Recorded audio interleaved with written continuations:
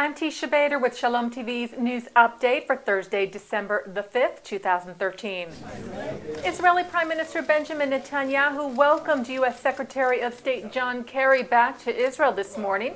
Kerry arrived in the country last night and met today with Netanyahu in Jerusalem, where the two addressed several main issues, including working towards a final deal with Iran. The Prime Minister said, "We believe it is crucial to bring about a final agreement about the termination of Iran's military nuclear capability." He also said that steps must be taken to prevent the further erosion of sanctions. Regarding peace talks with the Palestinians, Netanyahu said that Israel is ready for a historic peace, a peace based on two states for two peoples.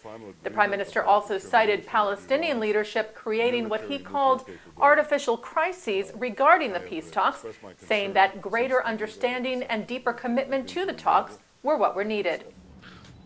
If this process is going to continue, we're going to have a continual negotiation.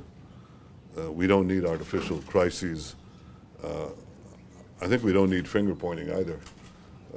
What we need is not grandstanding, but understanding and agreements.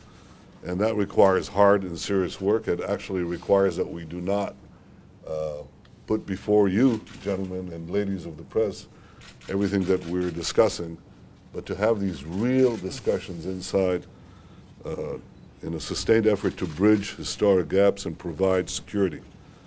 Kerry addressed both the Iran and Palestinian peace talks issues and reiterated the U.S.'s commitment to Israel's security regarding final deal talks with Iran.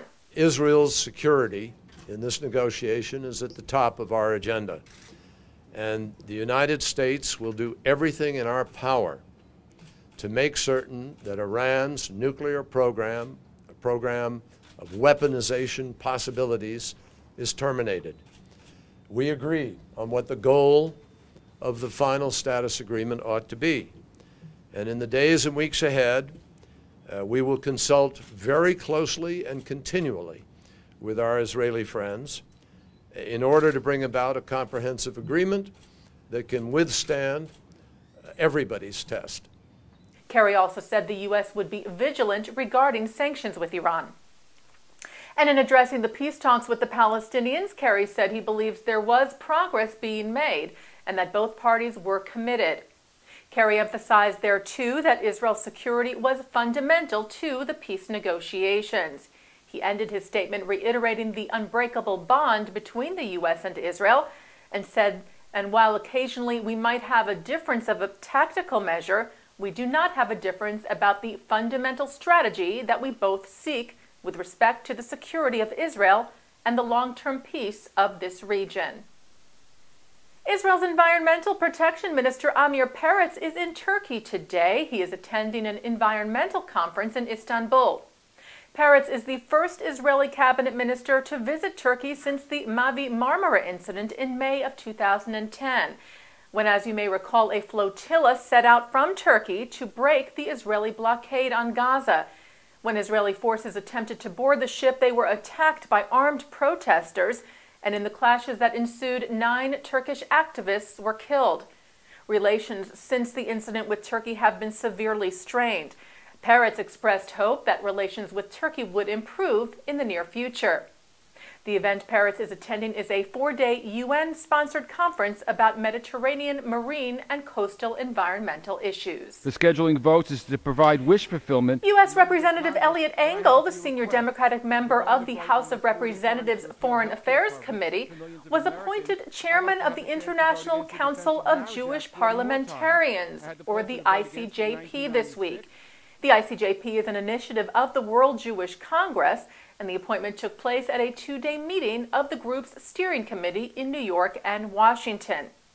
Engel said he was honored to head the important body. He said the ICJP represents Jewish parliamentarians from all over the world, and today's meeting represents an important opportunity for Congress to hear from a broad array of Jewish voices on issues of mutual concern. Engel said that the 2-day meeting included discussions about the concerns of the global Jewish community, including the negotiations with Iran and growing anti-Semitism across Europe in particular. He said that out of the talks, the committee adopted resolutions on Iran, as well as on anti-Semitism in Europe and in Latin America, and also began drafting a resolution on religious freedoms and practices in Europe. He also noted that he and the committee agreed to send President Obama a letter calling for the president to commute the prison sentence of convicted Israeli spy Jonathan Pollard. The ICJP was founded as an informal association of Jewish parliamentarians and elected officials from around the world who meet periodically to promote democracy and human rights and combat racism, anti-Semitism, and all forms of bigotry. It serves as a platform to support Israel and the security of Jewish communities across the globe. The American Jewish Committee is calling on members of the American Studies Association to reject a resolution calling for a boycott of Israeli academic institutions. A resolution was adopted by the ASA's National Council this week, but members of the organization have until December the 15th to vote on it. AJC Director on Anti-Semitism and Extremism Kenneth Stern said the ASA action is despicable, contravenes the most basic values of academic freedom, and does nothing to advance the cause of Israeli-Palestinian peace. The ASA describes itself as, quote, devoted to the interdisciplinary study of American culture and history. Their leadership endorsed the boycott of Israeli universities following a debate at the group's annual meeting last month. It was approved unanimously by the 20-member National Council. They posted the announcement of the decision on their website yesterday. The organization NGO Monitor received the Menachem Begin Prize last night in Israel for, quote, exposing the political agenda and ideological bias of humanitarian organizations that use the discourse of human rights to delegitimize Israel. NGO Monitor is an independent research institute based in Jerusalem that aims to promote accountability of nonprofit organizations by publicizing distortions of human rights issues in the Arab-Israeli conflict. They were nominated for the award by 2010 Begin Prize recipient Professor Alan Dershowitz and Jewish agency head Natan Sharansky, among others. President of NGO Monitor, Professor Gerald Steinberg, said at the event last night that this award is recognition that NGO Monitor has made a difference in terms of the Israeli democratic debate and in terms of countering the human rights abuse of Israel bashing. The Menachem Begin Heritage Center has presented this award annually since 1999 at its center in Jerusalem to an organization or person for extraordinary acts that benefit the State of Israel and the Jewish people. And turning to some entertainment news, Israeli actress and model Gal Gadot has been cast as Wonder Woman in the new film Batman vs. Superman, the sequel to Man of Steel. The Hollywood Reporter named Gadot as the role-winning actress. She will star alongside Ben Affleck and Henry Cavill in the film, which is scheduled to open in 2015. Gadot, who was born in the Israeli city of Rosh Ha'ain and served in the IDF, won the Miss Israel title in 2004 and went on to represent Israel at the Miss Universe pageant. She has since acted in several films in the U.S., but this is being seen as her breakout role.